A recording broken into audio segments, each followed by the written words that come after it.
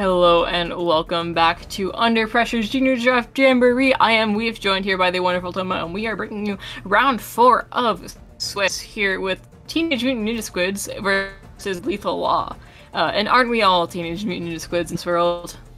Yeah, we definitely all are, a little fun spot that Steven had in Splatoon 2 where we all gotta be those for three times. Three times, I believe, if I recall correctly.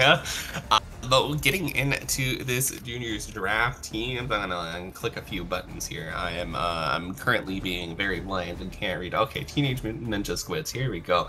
So this is a team that played in the Drizzle Season 2023 event, and they only competed competitively in Juniors Draft. They have subbed for a few things, but generally this is still just a Juniors Draft level team, not really doing too much outside here.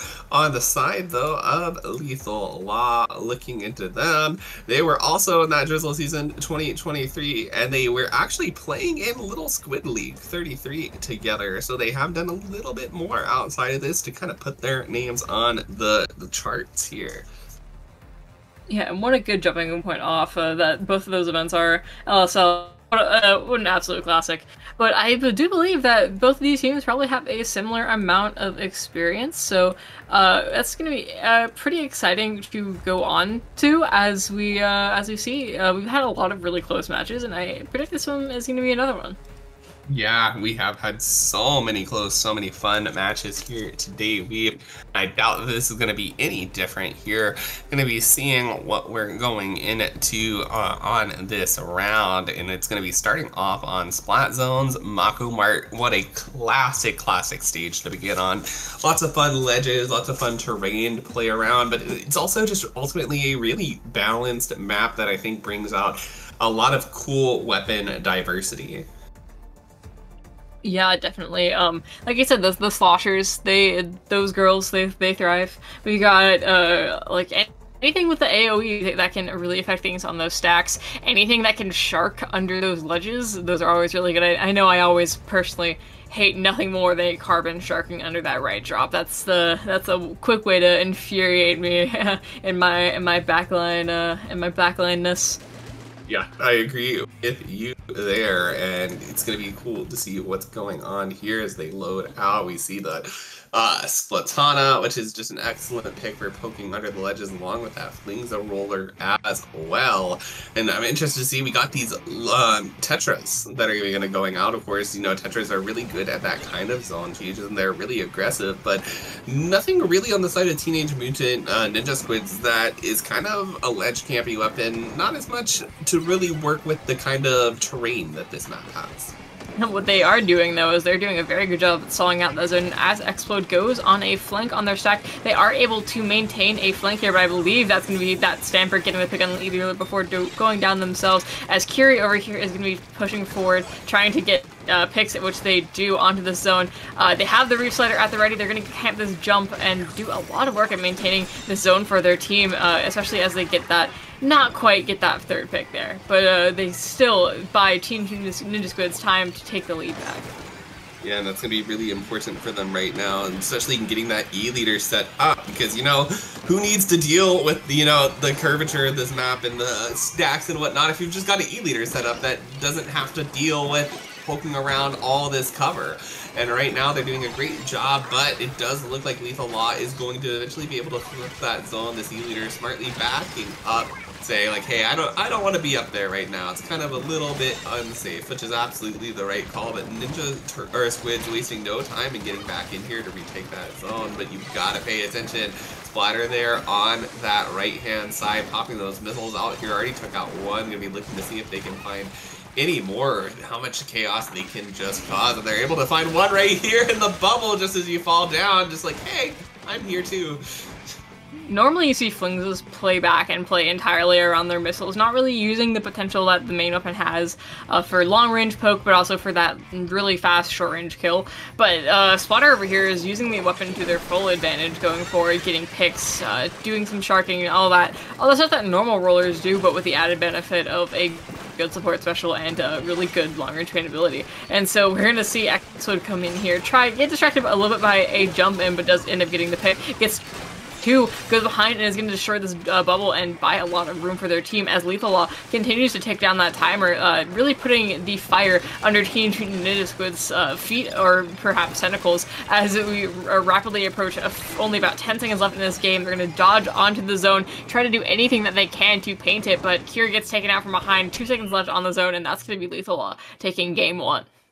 Yeah, what a huge victory there. They just had that, like you said, kind of fire under them the entire time on Ninja Squids, which is, I mean, it's kind of what you expect when you're running, you know, a leader into that kind of very aggressive Stamper that has Zipcaster, the missiles on the Fling Zone. It's 2 specials that if you are an E-leader, you are crying whenever you load into a match scene, because I'm there. I've been the leader player. I know how it feels.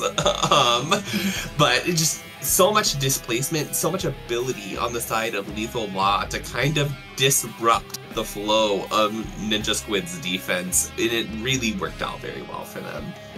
Yeah, for sure. Yeah, no, that poor leader player, they didn't really have the tools to deal with the aggression that Lethal Law was able to bring, and their backless comp still had plenty of tools. You know, if they start getting pushed back, that Flames could start using their long range mode, place some mines, get some missiles, and be ready to push them back out, but just not a lot of tools for aggression on the side of Teenage Mutant Ninja Squid. So we're going to see if they make any adjustments as we move on to map 2, which is going to be Tower Control on Ship-Shaped Cargo Co. Yep, it definitely is going to be. And this is another, like we said, new map, but we saw it before in zones. Now we're going to be seeing it in Tower Control. This is one that, you know, not as unanimously loved. I still think it's a really good map, but the thing about it, right, there's so much you gotta look out for. When you're approaching that first checkpoint, you're right up against the pit. Anybody can just squid surge up that wall at you if you're not expecting it, if you're not keeping track of where people are. But then, even more importantly, is that second checkpoint is gonna be right above all of this defensive high ground weave. They have all the safe place in the air or in the world to just be able to rain everything they've got down at that tower to be able to defend. And you've really got to find the way to make that jump across or push forward through that choke and just make sure that they can't set up on that defensive high ground. And you got to flush it out, whether it be specials, whether it be a skirmisher, whatever you can, to really be able to reliably clear that checkpoint. And that's really where you see games made or broken.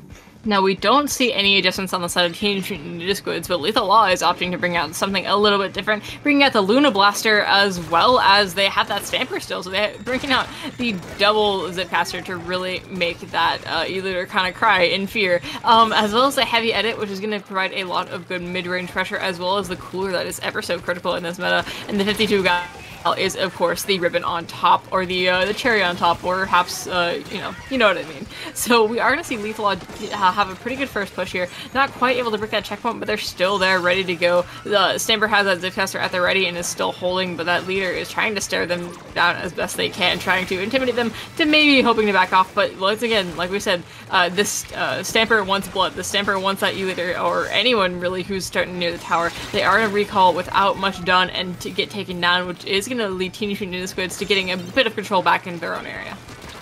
Definitely right here you see Teenage Mutant Ninja Squids just trying to fight for control of this mid area. Gonna be getting that nice reef slider out, trying to find a pick, does find one, maybe finds two, potentially finds three. They're gonna be huge for Ninja Squids to really start getting this ball rolling. The first checkpoint hasn't been cleared on either side, so this is definitely their opportunity to be able to grab this lead, but they've got to be careful with that Junior there who's just out here battle Junior life out there. And now does that buy enough time for the Splatana to be able to come in and finish it up. Excellently played there from that Junior to just stay alive and take those fights in really aggressive ways that you don't always expect Junior players to be doing. Yeah, we're seeing here, that was pretty scary for Lethal Law, but they still ended up maintaining the lead. Now I think that was a Junior, I just realized. I'm so sorry. I think that was a Luna Blast. I just saw a big white thing in its hand. Listen, I am so smart today. I've been up since 5 a.m. My apologies for interrupting. I was like, wait, what was I just saying? I was scratching my chin a little bit, but I wasn't gonna bring it down like that. However, we are gonna see this bubble going out, which is going to buy some really good defense here for Teenage Mutant Ninja Squids here at this checkpoint, which they are readily taking down through, and they are going to take the lead off of this too. Lethal Law is a little bit down. The numbers advantage is slowly tipping in the way of Teenage Mutant Ninja Squids, which is going to lead them to getting below that 50-point mark, starting to get some good picks from that leader, who is going to move a little bit in and then decide to back off, but not before the Luna gets to him.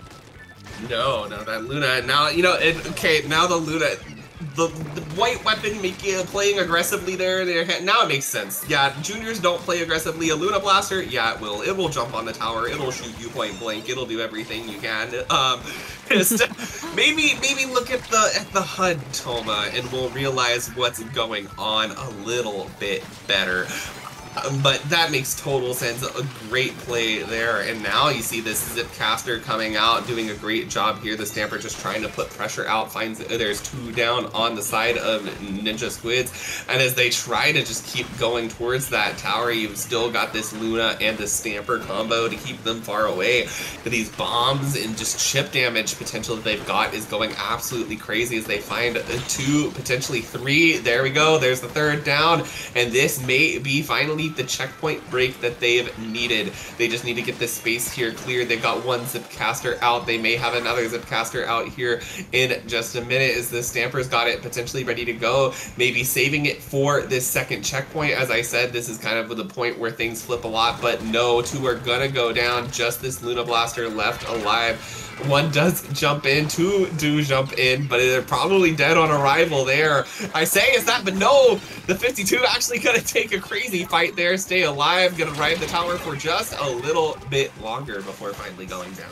52 still in this game being the pinnacle of survivability with that main weapon with the wall. Everything about it kind of leads to it being just a pain in the, just an absolute pain to get out once it gets set up and everything. So we are gonna see, really, it's starting to get desperate here because it's a very winnable lead here that Teenage Mutant Ninja Squids could have the chance to take back, but Lethal Law is going to keep trying to keep pushing forward, because if you're pushing, the other team can't. The further you get this tower into their territory, as soon as the overtime clock strikes, the more difficult it is to be for them to beat their lead. So we are going to see them just keep trying to push in, but they also are going to force themselves into a bit of a numbers advantage. The Heavy End is going to pop out their cooler here. However, they're going to get really forced out by this by the Tetras, who is going to eventually get the pick on them, and they're not really in a huge spot to defend here. But that is going to be game over as the E-Leader is left alone on tower, and the 52 rushes in and takes the game. Yeah, and Lethal Law there just doing an excellent job getting that forward pressure, especially with that combination that they had with the, not a junior, but a Luna Blaster plus the Stamper combination to just kind of chip down and, you know, zone out their enemies from being able to approach them.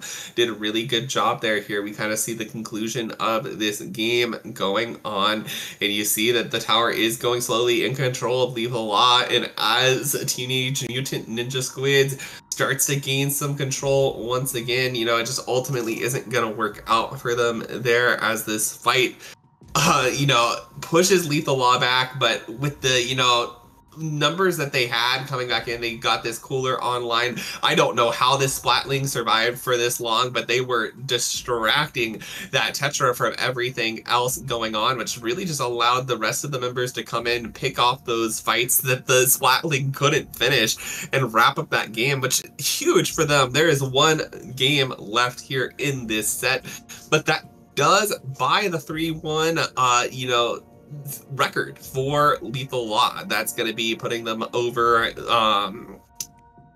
Teenage Mutant Ninja Squids, who's now going to be 2-2, and it'll probably place them in different brackets going forward for the rest of the event.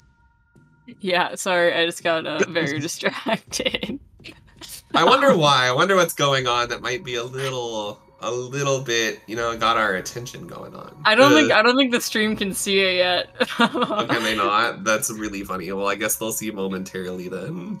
But yeah, regardless, it's one of the last chances for Teenage Mutant Ninja Squids to take the game, as they do go to Rainmaker Undertow, which is a very interesting map mode in all cases, either super explosive or super stally. It's interesting push routes, and we do see the Tetras end up switching off onto the, what are those, the Dapple Nouveaux which is interesting. And we see the Vanilla Jet also come out, which means that Lethal Law is going to be running a very long-range comp here.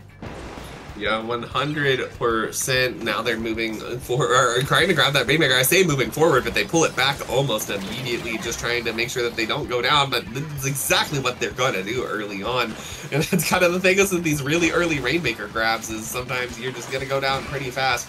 The Stamper, though, does find a nice pick in that bubble before it is able to fully come out. But again, Lethal Law really needs to kind of watch their backsides. They're kind of just getting picked off right as they're able to get these Rainmaker picks, playing it maybe a little too fast right now. There's no need to rush this. They have time to find some picks. It's very early on in the game. So just need to play it a little bit more patiently, because now the third time within, 1 minute of the game starting that they've gone down after picking up that Rainmaker. And the Jet goes out for blood here, getting a beautiful pick on that leader, which cascades into them getting a 3 down, which looks like they might opt to go for that right side as they get it pretty much entirely cleared off, which is always a gamble, which it looks like is a gamble that they're going to lose this time around, but they did buy themselves quite a few points, and it's not certainly over as Explode over here is going to get a pick with that Zipcaster, which means they are going to make through the checkpoint. The back is coming out, the Zinni gets picked off, and it looks like they could potentially go for a few more points, which is what they're going to do right here.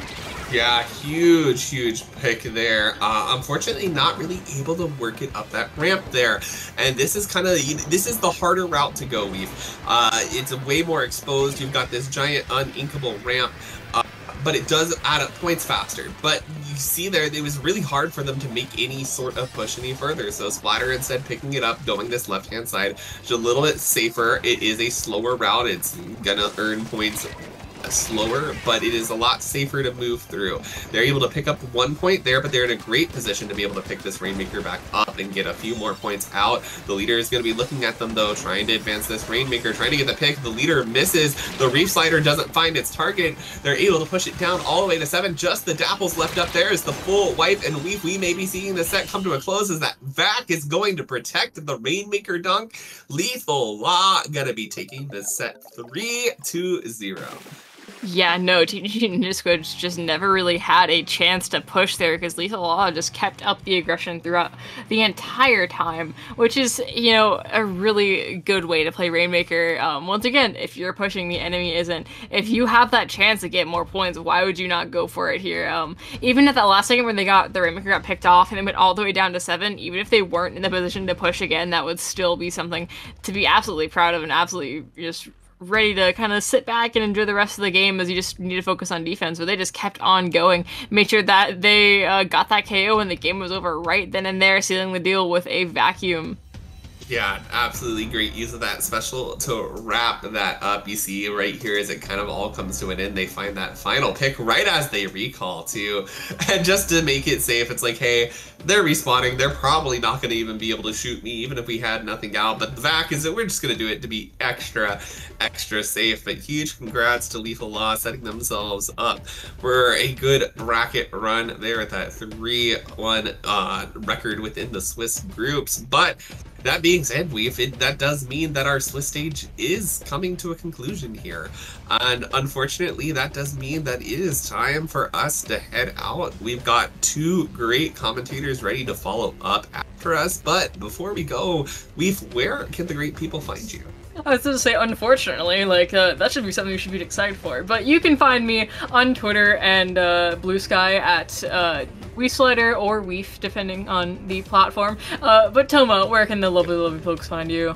Yeah, they can find me at Twitter at Crestigatier, here at Twitch at ttoma_. But that being said, I always love being on mic with you, Weef. It is so much fun and so sad that it has to come to an end, but you've got great people coming up. I believe it's Vic and Skep coming up next. Two great friends of mine. I am so excited to hear what they're cooking up for this amazing alpha bracket run that'll be going on. So stay tuned. You've got some great teams, some great commentators, and we are going to have a wonderful rest of this stream. See ya.